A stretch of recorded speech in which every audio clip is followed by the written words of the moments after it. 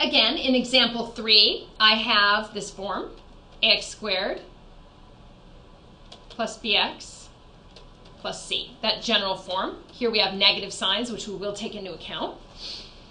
So my a equals 3, b equals negative 6, and c equals negative 4.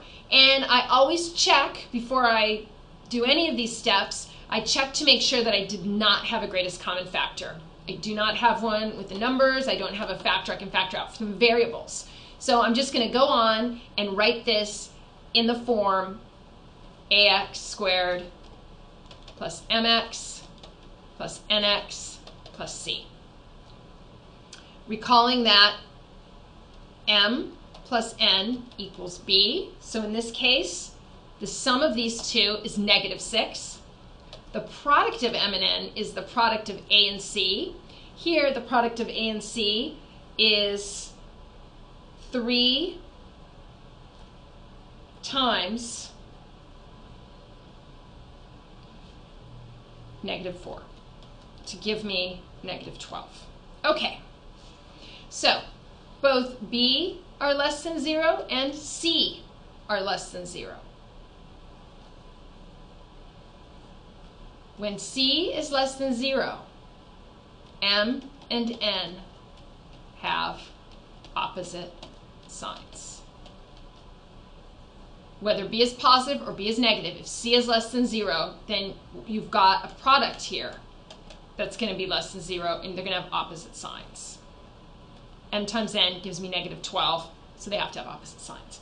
Okay, so I need to find the factors of negative 12.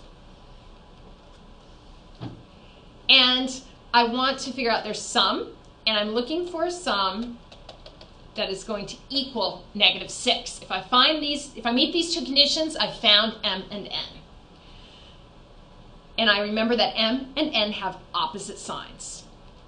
So I have 1, negative 12, and that's going to give me negative 11.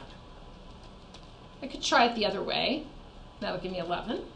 Okay, that didn't work. So I'm going to try 2, negative 2, and 6. That's going to give me 4. I could try 2 and negative 6.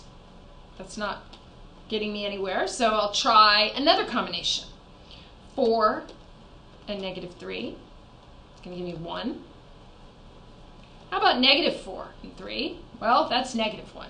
So I've tried my combinations. I've tried all my permutations that will give me, the product will give me negative 12, and I don't have anything that also has a sum of negative 6. What this tells me is that this is not factorable. I cannot factor this, so what I have here is a prime polynomial. Usually the problems you see are factorable, so you want to be really careful that you haven't made an error before you go ahead and say not factorable. Check through your work first, but sometimes you will find a situation where you cannot factor the polynomial any farther. All right, in example 4, we have an equation.